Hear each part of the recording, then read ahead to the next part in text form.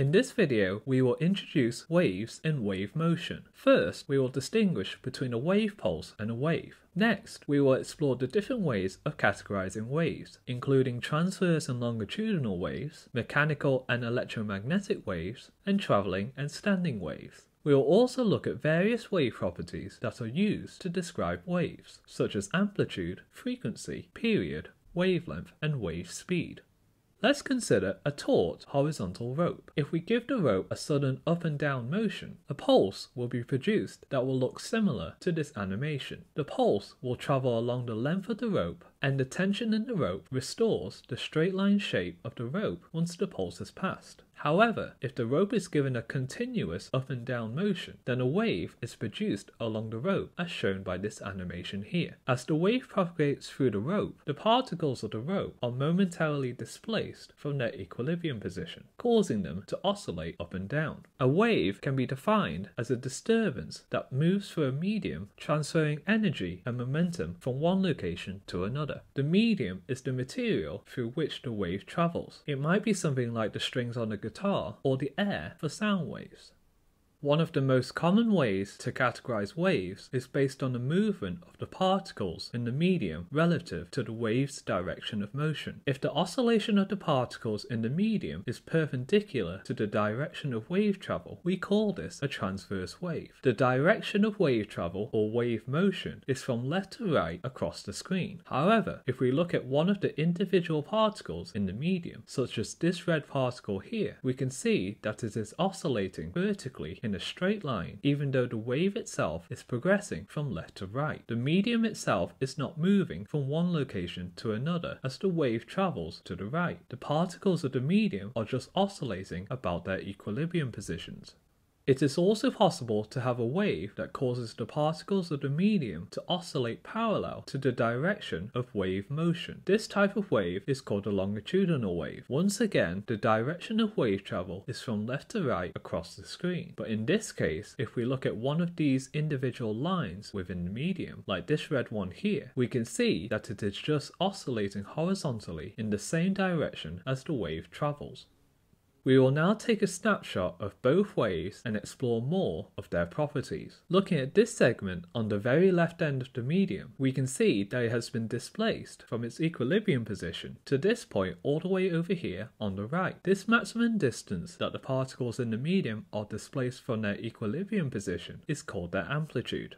There are points in the medium that are all pushed together, which are called compressions. Meanwhile, some points in the medium are very spread out, which are called rarefactions. If we look at the wave as a whole, we can see that the compressions and rarefactions alternate and the pattern repeats. The distance between any two successive points where the wave pattern repeats, or more properly, the distance between any two adjacent points that are in phase, is called the wavelength. In this case, we have labelled it as the distance between two adjacent compressions. We don't have to measure the wavelength as the distance between two compressions, but it is often easiest to measure from these points.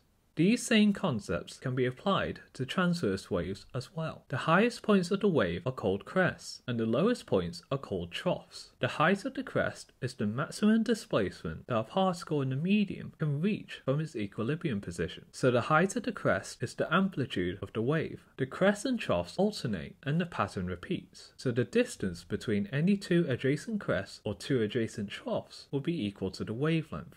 From this animation, watch how in the time it takes for one of the green lines of the longitudinal wave to complete one full oscillation, a compression in the longitudinal wave has travelled a full wavelength. Similarly, for the transverse wave, see how one full oscillation of one of the green particles in the transverse wave takes exactly the same time as a crest in the transverse wave to travel a full wavelength. The time that it takes for the wave to move a distance of one wavelength is called the period for the wave, and this equals the period of the individual oscillations. We could also look at the number of waves that pass a point per unit time. For example, the number of compressions or the number of crests that pass this yellow dotted line here in a set amount of time. This would be the frequency of the wave, given in the number of waves per unit time, seconds to the -1, or hertz, and will be equal to the frequency of the individual oscillations. Period and frequency are reciprocals of each other, as shown in this equation. If we combine these concepts together, we can get an expression for how fast our wave is moving through our medium, or the wave speed. Recall that speed is equal to a distance divided by a time. Since the wavelength is the distance that the wave moves, and the period is the time it takes to move a distance of one wavelength, wave speed is equal to wavelength represented by the Greek letter lambda divided by the period. Putting in this expression for the period, we can rewrite this as frequency multiplied by wavelength.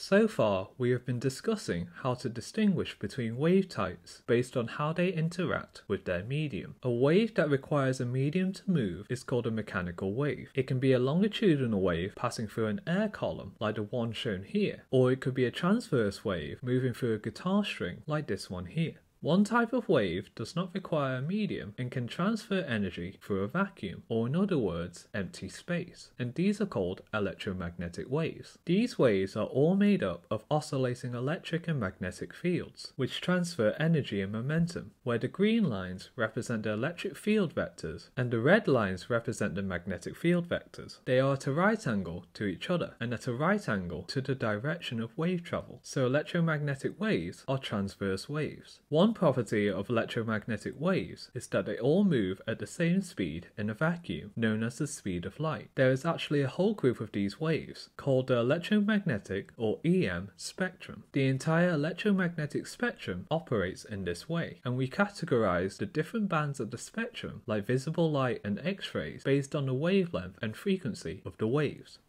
A final way to distinguish waves is to categorize them as what we call traveling waves and standing waves. An example of a traveling wave can be seen here on the left. We can see that the shape of the wave, called the wave profile, appears to move across the screen from left to right, so we can say that the wave is traveling. The position of the crests and troughs changes with time, so every point in the medium eventually reaches the same amplitude. Additionally, as this disturbance moves through the medium, there will be a transfer of energy from one location to another. This animation to the right shows a standing wave. One noticeable difference is that we no longer see the wave profile moving across the screen. The location of the peaks of the wave are not moving or standing still, which is why we call it a standing wave. Points with zero amplitude are called nodes, and halfway between any two nodes we have points of big amplitude called antinodes. Since a standing wave does not move, standing waves do not transfer energy.